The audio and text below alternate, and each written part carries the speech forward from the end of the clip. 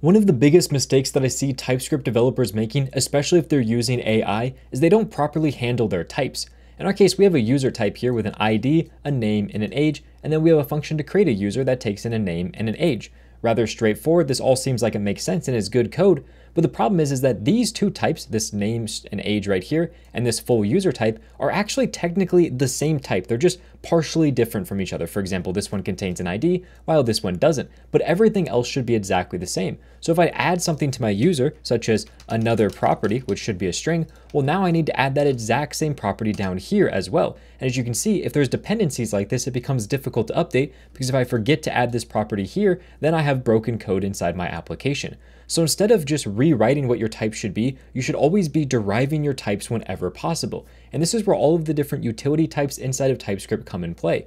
For example, I can come in here and I can use the pick or omit type. In this case, it would make sense to use omit because omit will take in an existing type such as user, and then we can remove anything we want from that type. So in our case, we can say that we want to remove the ID property from our user.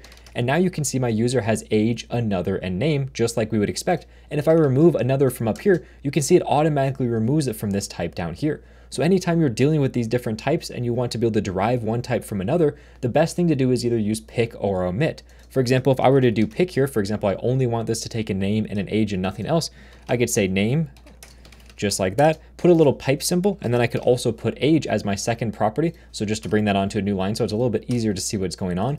You can see our code looks like this. User is the first thing we pass, and then we pass essentially a list of all the things we want to only accept. And now you can see it only accepts age and name.